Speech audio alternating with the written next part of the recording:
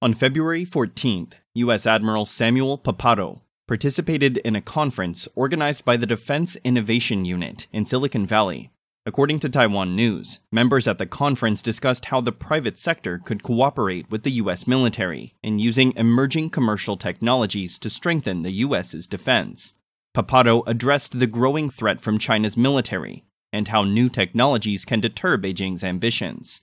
He said that although the Chinese regime is facing economic and demographic crises and corruption in the military, it has not given up its ambitions. Paparo pointed out that Beijing's ambitions include the world, the West Pacific, the South China Sea, and, more acutely, for Taiwan.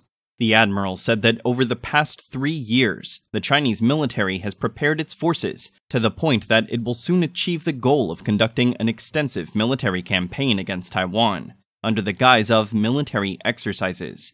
However, the nominee to helm the U.S. Indo-Pacific Command said that there have been important developments in strengthening defense cooperation between the U.S. and Japan, South Korea, UK-US members, and the Philippines.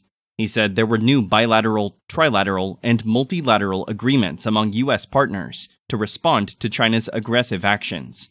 When asked what the U.S. needs to do to prevent CCP General Secretary Xi Jinping from deciding to invade Taiwan, Paparo said the U.S. must show that any attempt to do so would not be successful, and show Beijing the difference in weapon generation between the U.S. and China.